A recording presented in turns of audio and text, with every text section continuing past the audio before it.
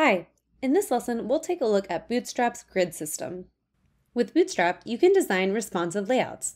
One way to easily create content that adjusts to various screen sizes is to implement Bootstrap's grid system. The Bootstrap grid system allows us to lay out our site content into rows and columns, and define how the rows and columns change as the screen size changes. We'll first divide our screen into columns. The Bootstrap grid system is based on 12 columns. No matter the device, no matter the screen width, there are always going to be 12 columns in the Bootstrap grid system.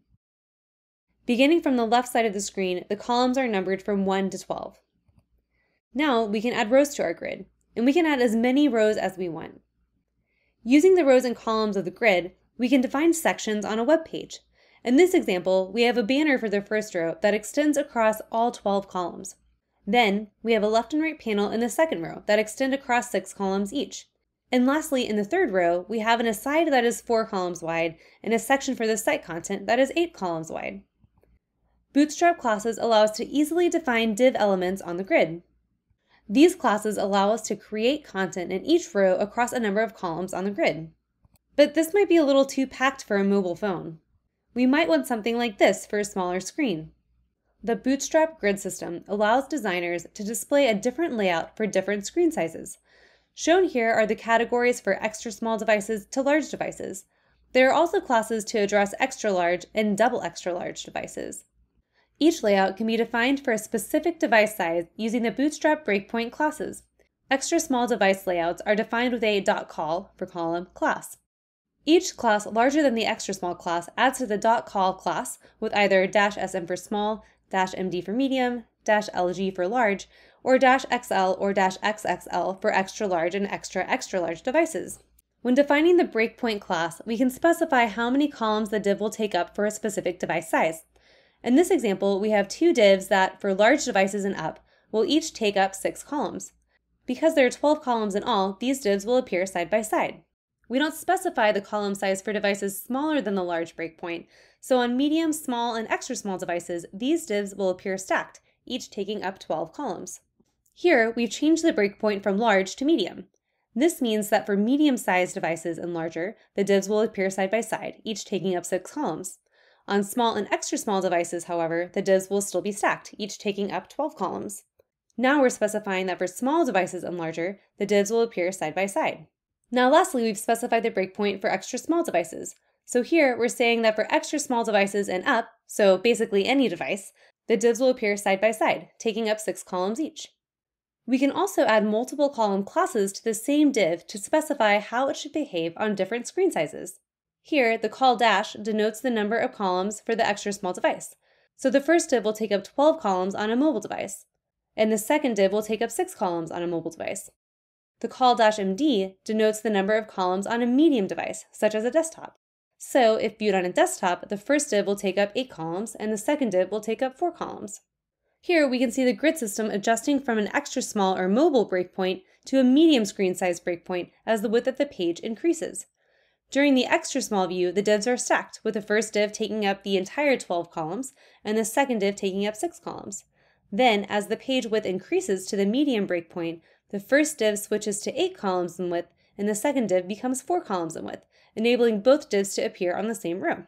If more than 12 columns are placed within a single row, each group of extra columns will wrap onto a new line. Here's an example where the div elements on a row add up to more than 12 columns. These divs also have background color attributes that use the Bootstrap color classes. For example, the primary color is blue and the danger color is red. The first div will take up the entire row because it's 12 columns. The second and third div will be in the second row, taking up 5 columns each for a total of 10 columns. When we get to the fourth div, we have to wrap onto a new line because 10 plus 4 is greater than 12, so the entire fourth div is placed on the third row.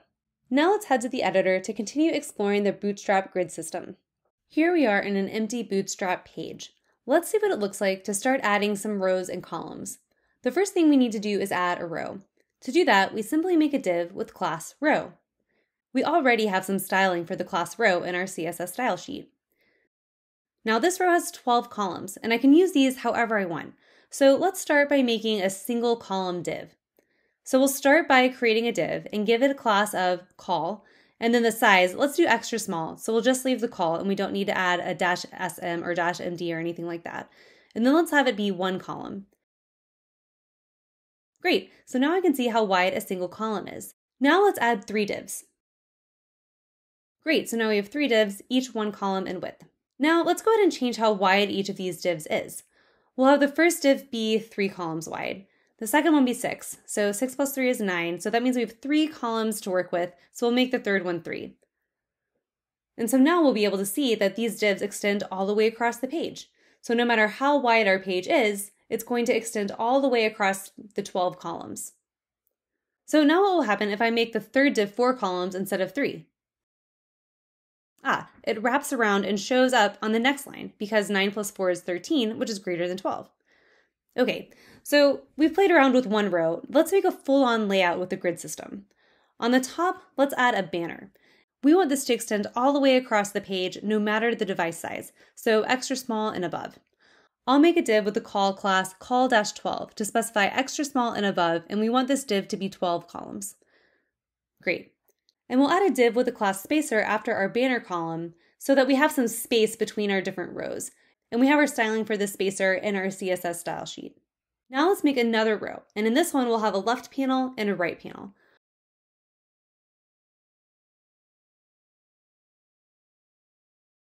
I want each of them to be 6 columns so that they're side by side. So I'll add the class of call-6 for each of them to specify extra small and above devices, and both should be 6 columns.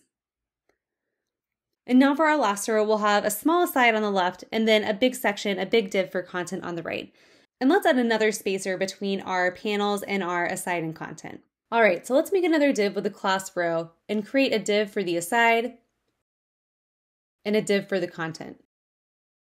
And so we'll make the aside be 4 columns and the content be 8 columns. Now, no matter how big the screen is, this is our layout, right? For our small, medium, and large, we can see that our layout isn't changing at all. But let's say that we want this to be our layout for medium screens and above, but we want it to look slightly different for small and extra small screens. Let's have the left and right panels stack and change the amount of columns for the aside and content for the extra small and small devices. Now we can do this really easily. For the left and right panels, we can add a -md to specify that the 6 columns is for medium and above devices. Now for extra small and small, we want the panels to be 12 so that they stack. So we'll say call for extra small -12. This will apply for extra small devices and above, and then the medium breakpoint will take over when the screen extends to medium. Now let's adjust the aside and content divs. For medium screen sizes, we want the aside to be 4 and the content to be 8. And now let's adjust the column sizes for extra small and small by adding a call breakpoint. Great, so now we can see in the small screen that the left and right panel are stacked, and the aside is 2 columns and the content is 10 columns. However, when we switch to the medium or even the large device screen, we see that the left and right panels are side by side, and the aside div extends to 4 columns and the content div to 8 columns. And so now it's your turn to use the Bootstrap grid system to create responsive web pages on your own.